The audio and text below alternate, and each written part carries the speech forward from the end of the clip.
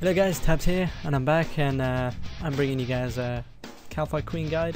You can do this with as many people as you want, but we personally do it as a duo/trio, so I'll be showing you that kind of setup and how to go about it and what kind of gear to use and how you get there and what you should take. Okay guys, now as far as gear setups go, for this method you will need full Varax, so that requires 70 attack, strength and defense to equip. My current stats are only 70, 72, 70, and we still manage to kill this. We get about 1 kill per trip, so it's definitely doable with these stats, and I would recommend 70 plus, but if you don't feel comfortable killing with lower stats, then yeah, I'd recommend probably about 80 strength and 70 attack and defense, and you should be absolutely fine. But as far as invent setup goes, you'll want 1 super set, 1 super anti-poison, 3 prayer pots, a rope each, a teleport out and a shanty pass, and the rest of it is just sharks, as you can see, and a special weapon. Now this is a setup I take. This is a setup I take for every trip that we do, and it works out pretty well. I mean, you could swap out a pea pot if you're doing trio, only take 2 pea pots and you'll be absolutely fine. But for duos, definitely take 3. Okay guys, so as you can see on the map, this is an overview of Al-Kharid and the desert. So basically where you want to go before you do anything, you want to head to the Shanty Pass, which is located right here in the south end of Al-Kharid. There's a bank here so you can get all your supplies and then gear up there every time after a trip. And basically to get to the Kalphite lair from here, you use your Shanty Pass, you go through the gate, and you head straight west all the way over to this marker right here. And when you get there, you use a rope on the lair, and I'll show you guys how to do that and where to go once you're inside. Okay guys, so as you can see on the screen, this is the map of the Kalphite lair. Where you will be starting is at the entrance, as you can see, the little red dot, and you want to walk all the way around until where the other red dot is, which is on the right hand side of the screen in the far east of the lair.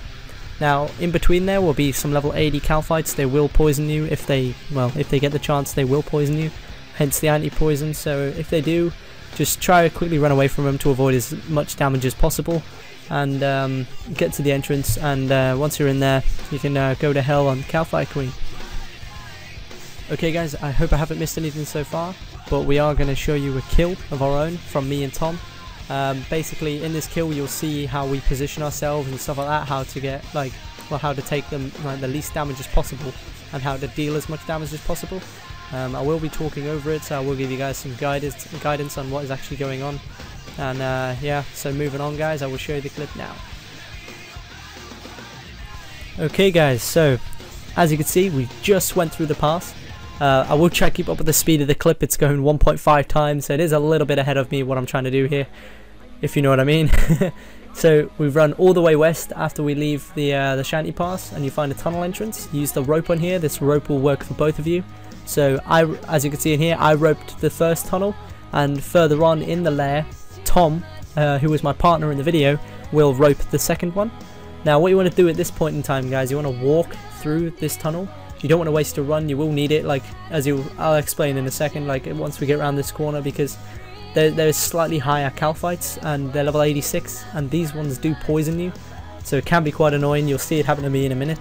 And basically what you want to do, just to avoid any unnecessary damage, you just want to run a step ahead of them so they're out of range of you. As you'll see what I do, like right here, you want to just do that, get out of range of them as much as possible, you know. You don't want them hitting you for unnecessary damage, as you'll see now.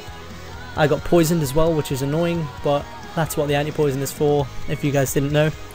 Now, as you can see, we're approaching the last corner, and basically my friend Tom will use the rope. You want to pot up here as well, and as you can see in a minute, you'll see me put my prayers on as well. You do want to put your prayers on, and it is vital you use your special weapon on the first phase of Kalphite Queen, not the second.